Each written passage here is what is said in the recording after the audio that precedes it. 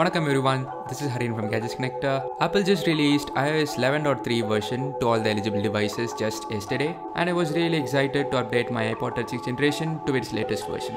And without wasting any more time, let's get started.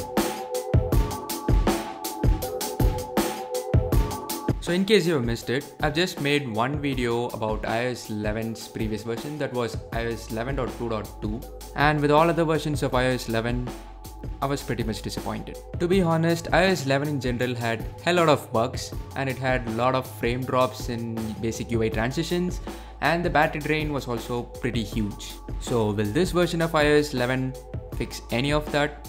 Let's hope. You can now have a look at the changelog for 11.3, and straight away from the size of the update we can say that this is a pretty major one. So let me download and install the update and get back to you once the installation is completely done.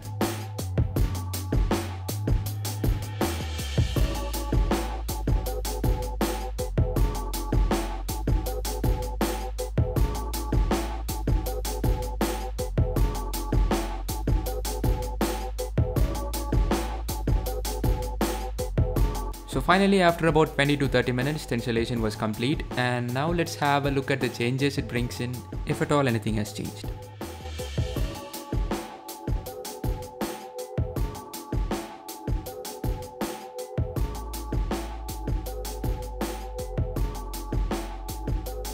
Now comparing the screenshots before and after the update, it looks like it has taken about 100 MB more, so the storage space available is not freed by any means after this update.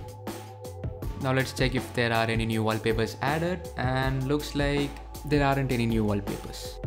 A couple of months back, you must have come across the news that Apple is intentionally slowing down older iPhones, claiming that the battery on the older devices have become very old and weak.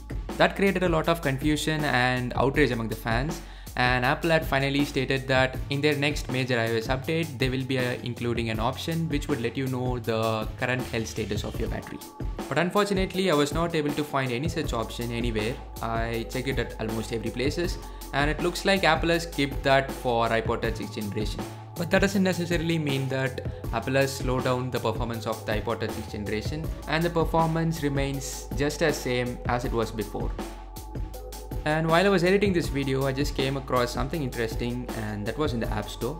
Under the update section, the interface is slightly tweaked, and when you click the more option, it not just brings the various changes or the short version of the changes, but it just shows the entire changelog and the update size of the current update, and that is something new and interesting.